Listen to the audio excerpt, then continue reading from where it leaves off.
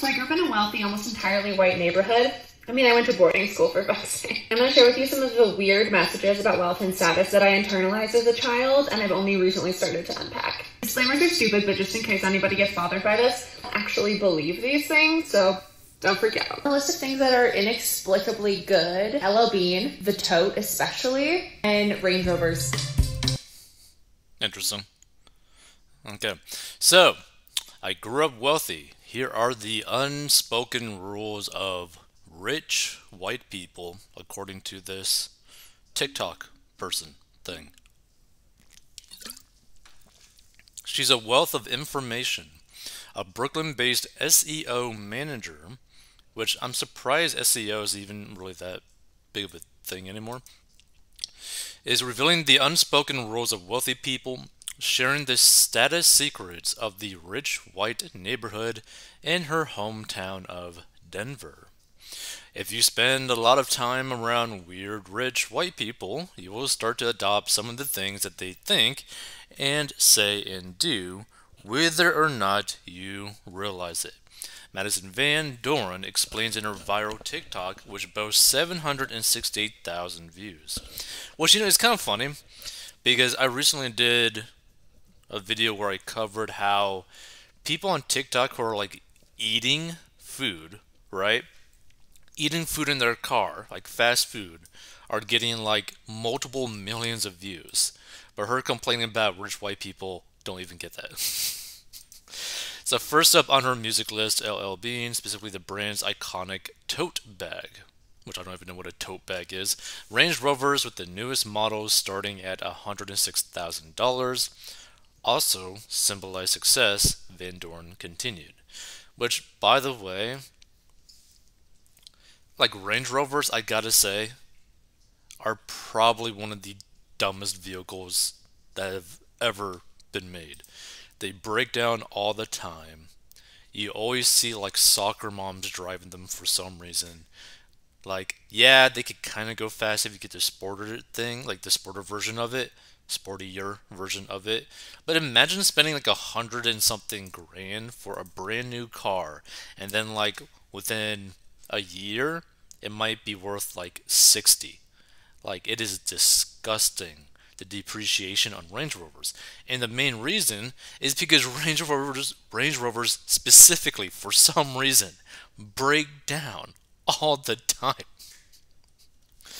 So she recalled her mom once pointing out a doctor who drove one, saying, yeah, she drives a Range Rover. That's how you know she made it. Like, that is such like an absurd thing to say, too. But Van Dorn now realizes if you live in New York City, you're never going to have a Range Rover unless you're an idiot or just like to spend money. Bouldering, rock climbing without ropes and harnesses, and buying status symbol items such as bags and cars and then not using them are also signs of opulent wealth, she added. See, that's the thing that I never really understood. Is like, say you get a lot of money. What is the purpose of buying more items, like spending more item on things that you literally will never touch? It's like buying like 20 pairs of shoes, but really you're only going to be wearing one. So while designer items with flashy logos seem to indicate luxury, Van Doren debunked that theory. In fact, she insists her wealthy neighbors wouldn't dare buy a Louis Vuitton bag or anything dripping in logos. Thou shalt not purchase Louis Vuitton, she declared, especially anything with a logo on it, unless you want people to think you're poor. Posting photos of ski trips or vacations is also unruly, she noted. Rural social media participation is frowned upon, she said, adding that the elite also snub red bottom Louis Vuittons. Like, the thing is, maybe she's more so talking about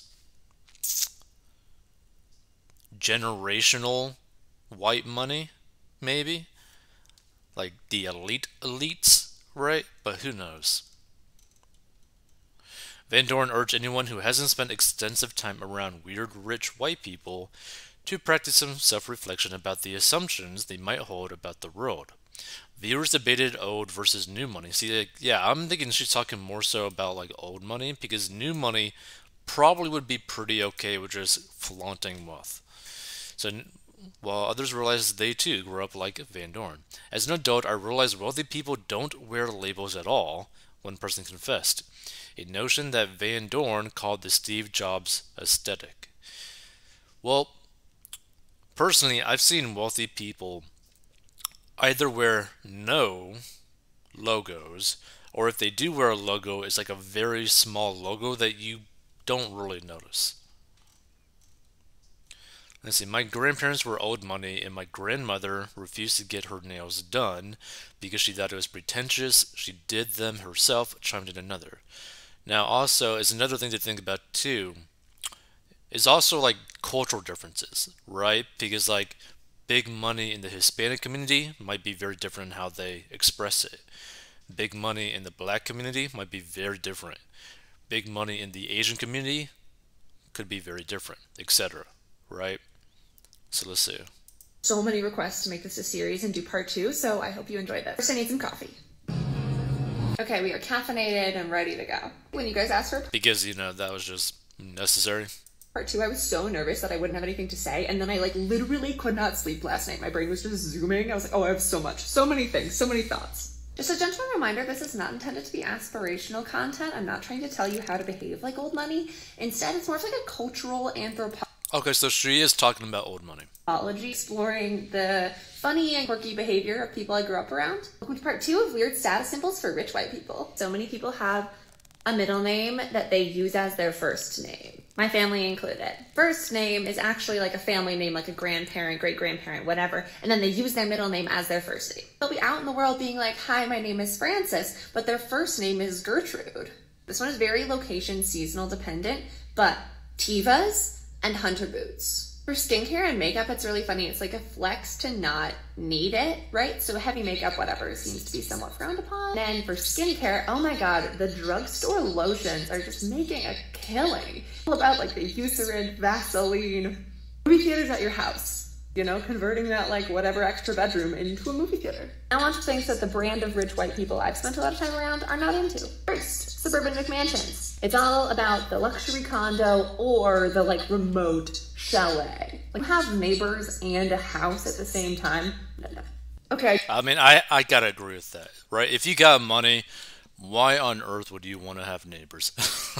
I just about died during your scene in White Lotus because the news not into it. They don't care what's going on in the world except for The Economist. They love The Economist. At the end of the day, people are people and they're different everywhere, no matter who they are and where they come from. So if the people in your area behave really differently, I am so curious. Please tell me more. Interesting.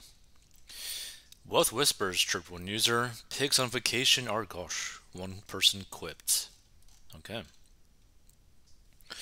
I always laugh when they say rich people aren't showy, someone else joked. Then you see how they plaster their names on buildings because they donated money. The mindset is you don't need to photo op the events you normally do, brunching, wintering, summering, boat days, travel, all just normal, another explained. Interesting. Let's see some of these comments. Oh god, there's a lot of comments. Okay. If you live in New York City, you're never going to have a Range Rover unless you're an idiot. Come to Soho, Range Rover Defenders all over. Old money has an armful of ugly ink. Old money, grandkids equals smack addicts. Jesus. She's right about Denver elite wealthy. I worked at Mercedes and BMW, Denver. The clients were very drab, and Range Rovers were the it ride. Benz and BMW secondary, or for kids or secretary. No logos needed, and second homes in mountains standard. Loved it, miss it. She presents as no rich person I ever knew. That's because she probably isn't rich. The French are the same way. They don't wear labels. They don't get their nails done by a manicurist. They don't even discuss money. Interesting. Let's see. So my grandparents were rather rich for some time, but also lived through the Depression. My grandmother would save the water from steaming veggies and use it to make soup base. If you did not scrape the eggs from the pan, she would stomp her feet and yell at you. Nothing was wasted, and no fancy labels for the sake of labels, but only if the clothes or things were of high quality and thus good value.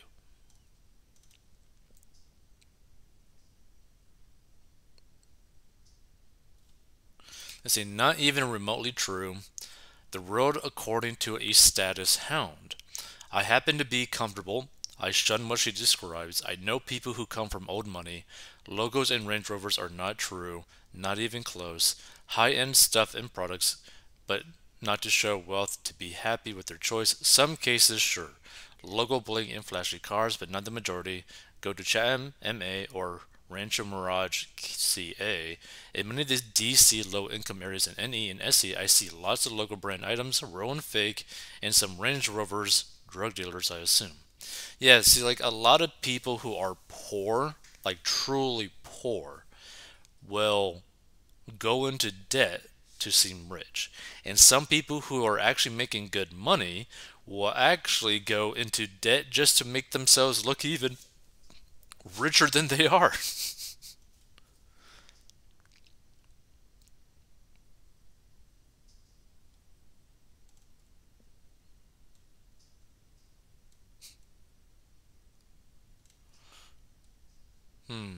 Let's see.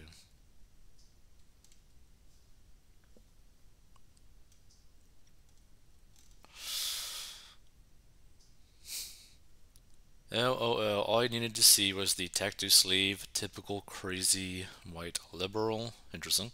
Rich white weird people also do what this young lady is doing, trying to point people away from her as if she's not a part of that. But she is, and in the end, she will go home to her flock. She's fooling nobody but herself. My thing is, say you were to come from old money, like truly old money in the terms of like, regardless of what you do, you maybe have like a trust of like 20 million coming your way. What do you even do? Like, what do you do with your life? Because you know that for the most part, almost nothing you do could even like financially match up to the trust. Meaning like all your efforts practically, financially speaking, worthless. Hmm.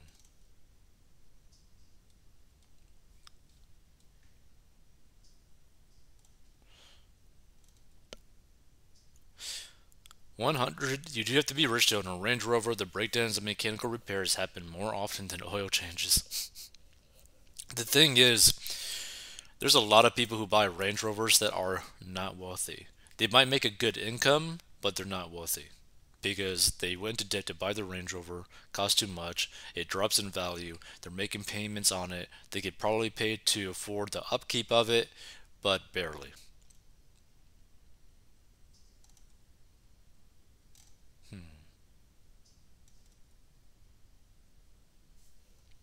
Interesting. I thought that this was kind of like interesting because like it's such like a difference between like a whole bunch of different cultures, right? For example, one culture that I know, like for example in the Korean community, South Korean community, even if you're not really making that much money, you are going to probably buy and upkeep a very nice car as like a status kind of thing because it's kind of looked down pretty heavily if you're not driving a really nice car because in the community you're basically kind of like viewed like, oh, like, are you not doing well? Are you doing bad financially? Are you poor? Like, what is going on? It's like a very interesting thing. But cultures all have different aspects to them, especially when it comes down to like money, status, all that sort of stuff. Like, it's pretty crazy when you really think about it.